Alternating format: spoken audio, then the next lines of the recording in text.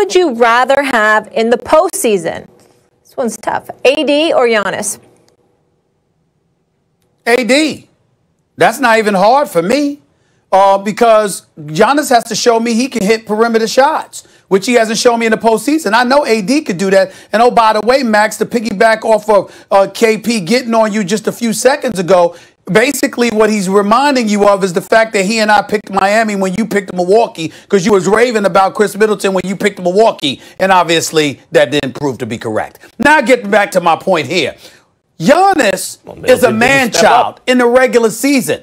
But come postseason time, I say this all the time, come the postseason, teams get back on defense.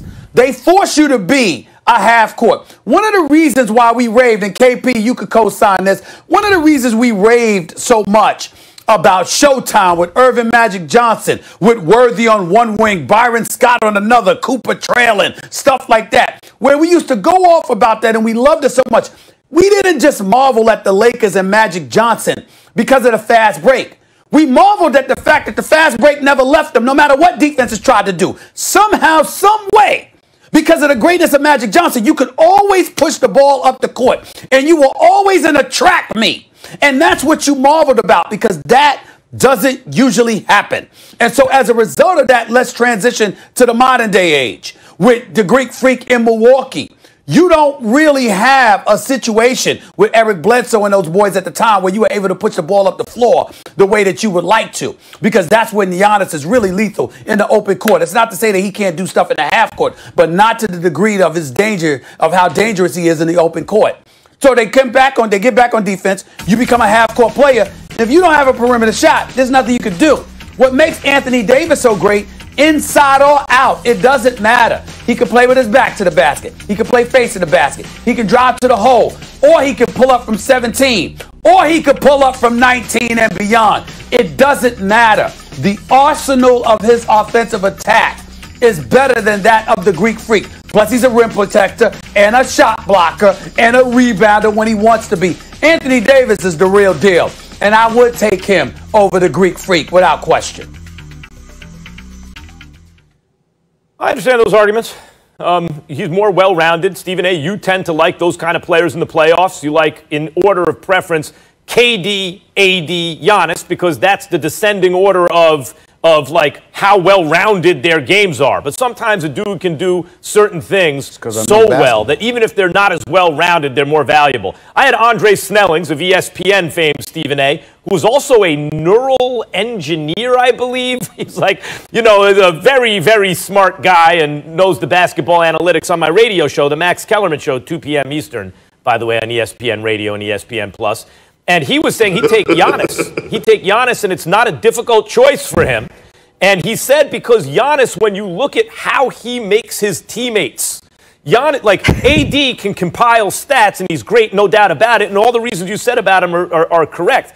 But Giannis can also elevate those around him because he's an exceptional passer with court vision, because of his handles given his size. No, he can't shoot it like AD, although, again, AD's a better shooter than Giannis. Is he a way better shooter than Giannis? He's a better shooter. Giannis is a step below that, but he's not. It's not like you're talking about Ben Simmons. You got to put him in the dunker spot because he can't shoot at all. If you leave him alone, he can knock down a shot. When you look at the kind of force Giannis is on a court, right now, going back to our previous argument, you guys are being heavily influenced by the fact that you just saw AD play with LeBron. If you put Giannis with LeBron, you would say, this dude, it's impossible. Like, just like the Lakers are now, they would not lose anything if you swapped out AD with Giannis. And if push came to shove, I'm taking Giannis. That's not true, Max. First of all, to me, LeBron and Giannis both need the ball in their hands to be dominant, meaning that they can't play off the ball. Anthony Davis could play off the ball. And Max, I don't know what analytics, and I've been on your radio show, and I love coming on there and handing you L's like I'm doing today. But if you're going to sit up here and tell me that it's not night and day between Anthony Davis and Giannis, you're tripping. Anthony Davis' skill set is something that we have never seen before. The closest thing to it was maybe Kevin Garnett, and that's my brother. I played with him. When you look at Anthony Davis, it's more to his package than just being able to shoot better than Giannis. He has a better handle than Giannis. He has better post moves. He has the wiggle. And you talk about AD and you talk about Giannis and his passing, but AD could drop dimes when he's needed to. He know how to pass out of double team. He know how to drive and kick. Excuse me, in the NBA Finals and in the bubble last season, did we not see him throwing lob after lob to Dwight Howard and JaVale McGee on big-to-big passing when he was catching the ball in the pocket pass? Who's the better passer? AD. Don't get it twisted. Giannis just had better passer than Giannis? I don't think so. More than Anthony Davis. Yes. Oh my God.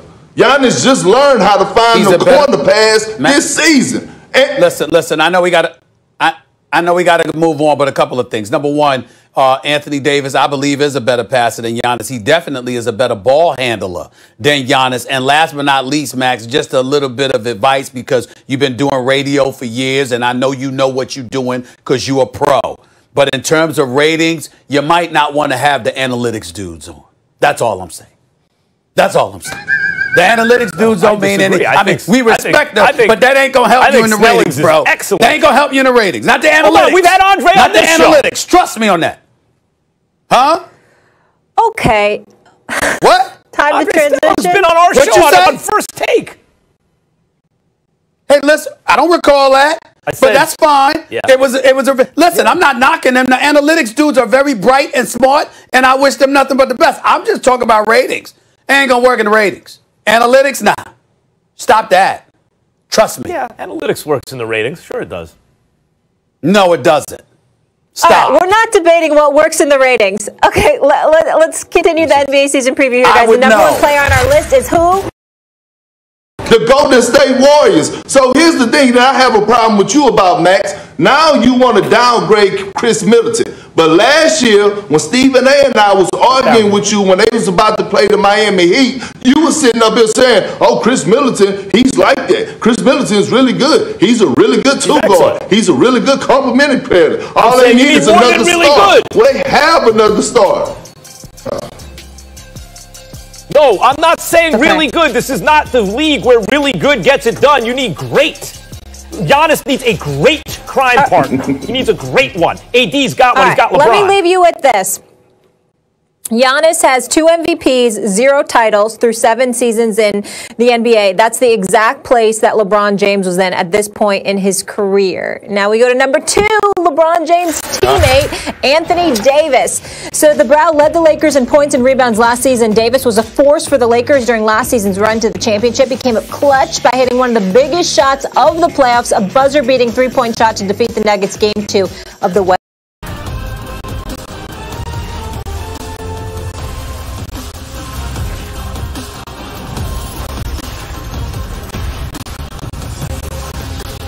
Russell Westbrook in red, white, and blue Saturday night as he made his Washington Wizards preseason debut. Russ's first go-around with his third NBA team lasted just 17 minutes. He knocked down 4 shots in 10 attempts, 8 points, 3 assists, plenty of excitement as well for a Wizards team that could use a little excitement moving forward. Welcome in, everybody. It is the latest edition of Game Time. Good to have you with us. I'm Matt Weiner here, wrapping up the final night of the NBA preseason before opening night on Tuesday with the TNT doubleheader. We'll get to all 3 preseason games throughout the show, but this is a show for predictions as well.